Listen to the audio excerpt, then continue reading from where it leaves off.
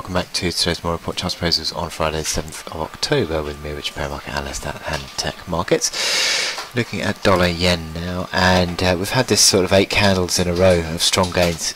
Today is a bit of a consolidation move really. You've got the issue over non-farm payrolls and also the flash crash for sterling sort of driving a little bit of safe haven flow, and subsequently dollar yen, the rally on dollar yen has just started to stall a little bit underneath the 104.30 level, which is key resistance.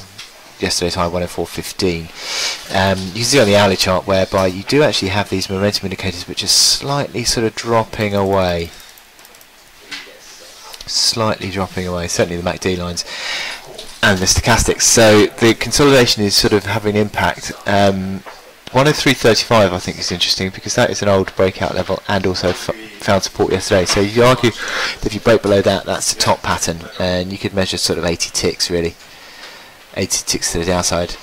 From 104.15 to 103.35 is the 80 ticks, and then you measure that down to 102.55.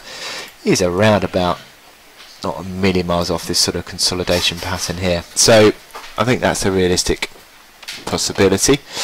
But certainly at the moment I would still be looking at sort of buying into dips, because I think that the market has changed the outlook on dollar yen now, and it's looking increasingly positive. So little near-term correction might not be the worst thing in the world for dollar yen, but obviously there's going to be a lot of volatility with non-farm payrolls this afternoon. Dollar yen is a very sensitive pair for payrolls. A strong payrolls report would be certainly strong dollar, and weak for the yen, so subsequently that would pull dollar yen higher. So I wish you good luck in your trading today, and I will speak to you later. Thank you.